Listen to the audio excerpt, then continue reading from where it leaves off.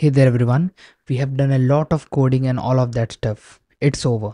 Now it's time to find out the state of the art reasoning model. Which is the best, smartest model? Is it GPT-5 or Grok 4 or it's going to be Claude Opus 4.1? If you go onto my model recommendations page, you can see the best reasoning model previously was Grok 4, but has that changed? Today we'll be looking at that. So before we go into R testing, what we'll do is we'll be looking at other reasoning benchmarks and where do these three models or any other model stands. Let's start with the OpenAI blog post. Why not? That is the latest thing that we have over here. So GPQA Diamond benchmark. This is a very good reasoning benchmark, and if you look at GPT-5's score, it has scored 85.7. Is it the best? Well, actually not. If you head over to Gemini 2.5 Pro's blog post, you can see Gemini 2.5 Pro scores 86.4, slightly ahead than GPT-5. Well, then is Gemini 2.5 Pro the best? Well, actually, not again. The best is Grok 4 scoring an 87.5. Now let's move on to one of my favorite benchmark. We'll come back to the OpenAI's blog post. You can see GPT-5 without any tools scores 24.8%. We are considering without any tools. The reason is that is what is listed on the humanities last exam page. But again, is GPT-5 the best? No, it's not. Actually, Grok 4 slightly surpasses it with 25.4. So even in humanities last exam benchmark, Grok 4 is ahead. Let's move on to one more popular benchmark, that is the RKGI leaderboard. We'll be looking at RKGI 2, and if you look at the scores, Grok 4 thinking is way ahead. It scores 16%. Whereas GPT-5, if you talk about the high model, scores 9.9%, slightly above Claude 4 Opus, but still way behind than Grok 4 thinking. But I do have some doubts, because if you move on to RKGI 1, you can see that O3 preview is sitting somewhere around here. You can see how high it is, even higher than Grok 4 thinking. So this is an RKGI 1 benchmark, but in RKGI 2, Grok 4 is significantly ahead than GPT-5. So the point is, in three benchmarks, we saw that Grok 4 is ahead. Now let's actually get into my testing. Here you can see I have four very different questions: 64 tennis players, seating arrangement, jersey number, navy designation. These are very hard questions, guys. The 10 models that you see over here, any other model is most likely not going to score good in these questions. So it's that hard. You can look at the scores of each model and stuff, but we have two new entries, that is GPT-5 and Claude Opus 4.1. So we'll be looking at each of their scores one by one and having some discussions. I'll be also showing the questions. Let's talk about the 64 tennis players question. Let me open up my website. If I go to problem collections and reasoning problems, here all the questions are listed. So this is the 64 tennis players question. Let's look at the scores. So in this particular question, the highest that any model has been able to score is O3, scoring a 10 out of 10, and Grok 4 scoring a 10 out of 10. What about GPT-5? Well, GPT-5 scores an 8 out of 10. And I know after seeing this, the expectations might have went down. Having said that, let's move on to Claude Opus family. Previously, Claude Opus scored an 8 out of 10. What about Claude Opus 4.1? Claude Opus 4.1 is a model which is focused more on improving the reasoning of the model. Let's look at the score. So the model scores an 8 out of 10 again. So in this particular question, we don't see any kind of improvements. If are there any improvements, we'll be looking at that later in this video. Having said that, let's move on to the next question, that is seating arrangement. One of the hardest questions that I have. Let me show you. So you can see this is the question, and it is particularly hard because you just don't have to actually respond with the correct option, but you also have to mention the correct seating arrangement. So let's look at the scores. The previous best was again Grok 4 scoring a 7 out of 10, followed by OpenAI O3 scoring a 6 out of 10. What about GPT-5? Will it score higher, lower? Well, brace yourselves, you're going to get blown by the scores. GPT-5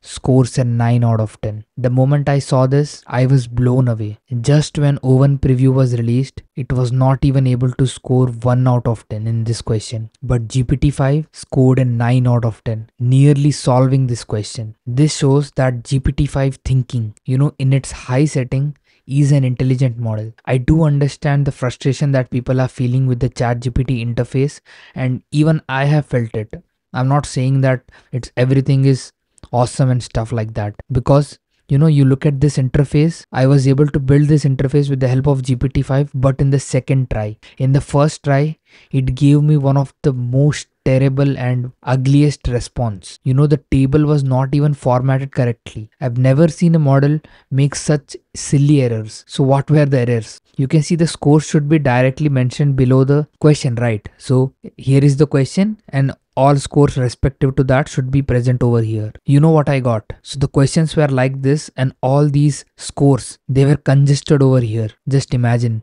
I've never seen a model do such errors. I've been making these tables with Gemini 2.5 Pro for quite some time now, but I've never seen this kind of behavior from Gemini 2.5 Pro. So the chat interface is a bit wacky and has all those problems that people are talking about. But if you talk about the raw model, that is GPT-5 High, it does seem like a good model. Having said that, let's move on to Claude Opus 4.1. By the way guys, anytime we test Claude Opus or any of its iterations, the prices absolutely skyrocket. I don't even remember how many times I refilled my credits in OpenRouter. I actually even posted about this, saying that currently testing Opus 4.1 on reasoning problems and only just halfway through it, and I've burned more than $25. And I've also added a sentence. If you compare output pricing of Opus, it is 7.5 times pricier than GPT-5, which means you can make a GPT-5 heavy for yourself with 6 agents and 7th one that combines their output, and even that GPT-5 will be cheaper than Opus. So this is the raw estimates that I've come up with. Now you can understand how pricey this model is to test. By the way, I've also posted about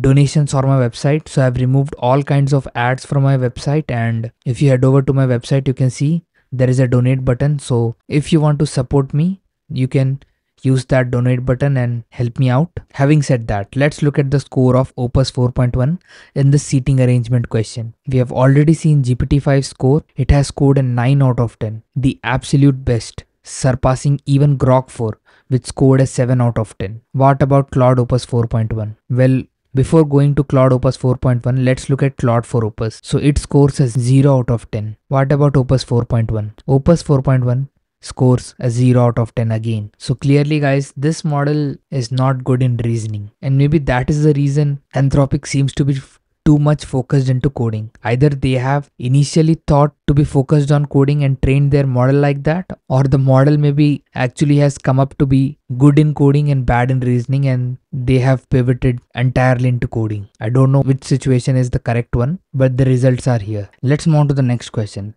And the question is jersey number, one of the hardest questions that I have. Let me show you the question. You can see this is the one. And even here you have to actually come up with the correct arrangement. You have to assign the correct jersey number to the correct player. Let's look at the scores. If you look at the scores, the highest that any model has been able to score is a 2 out of 10.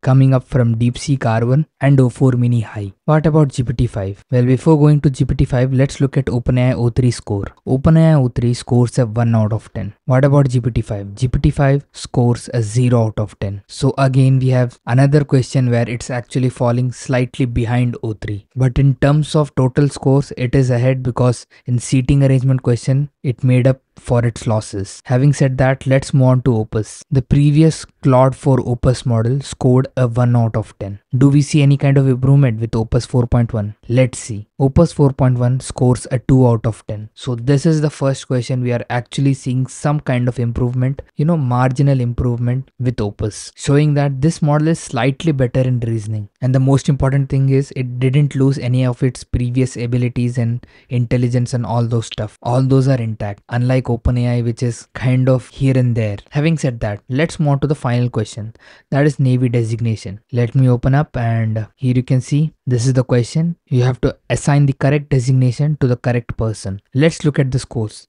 The highest that any model has been able to score is a 10 out of 10 from Grok for reasoning. What about OpenAI O3? OpenAI O3 scored a 5 out of 10. What about GPT-5 then? GPT-5 scores a 9 out of 10. And again you can see it makes up for its losses and gains significant margin, which brings it total to 26 out of 40. Let's look at Opus 4.1 and Opus. Opus scored a 9 out of 10. So actually this question was introduced because there was a lot of debate whether Opus was one of the intelligent model or not.